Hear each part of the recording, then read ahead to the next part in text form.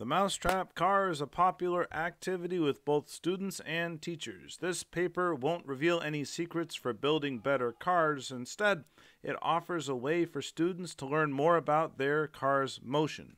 Briefly, a MouseTrap car is powered by a spring connected by an arm to a string wrapped around an axle.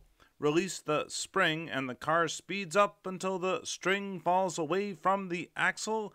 After that, it will coast to a stop.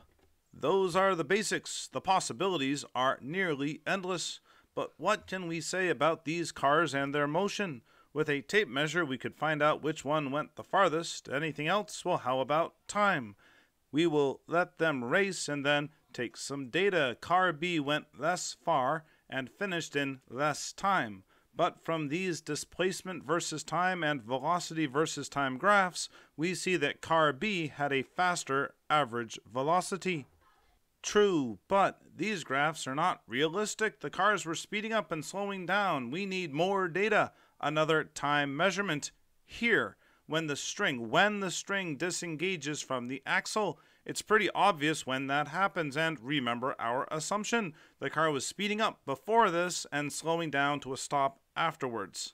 So take that additional data, and with a little math, we get improved graphs. And the nice thing about this paper is that it includes a spreadsheet that will draw the students' graphs automatically for them, speeding up and then slowing down. Here we have a new value, a value for maximum speed, and we're still just getting started. We already saw model 0, displacement there was linear. Model 1, quadratic equations, 2 of them, again speeding up, slowing down. Model 2 is a third-order polynomial function of time, which fails. But why? Well, because of the data we inputted and because of how the coefficients were determined.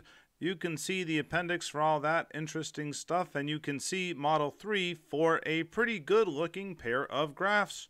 The point here is that the students will get a chance to decide for themselves which fit they like best. And once they have their graphs, they can analyze their cars more fully. So that was car A. Let's remember car B. It did not go as far. And we can take a look at Model 0, Model 1, Model 2. Looks okay. This time Model 3 gives us those impossible, those sketchy negative velocities. Model 2 did look better. It had a real quick start here. But more important than finding a perfect model is in letting students explore the benefits and the drawbacks of each of these models as they get to know their cars even better.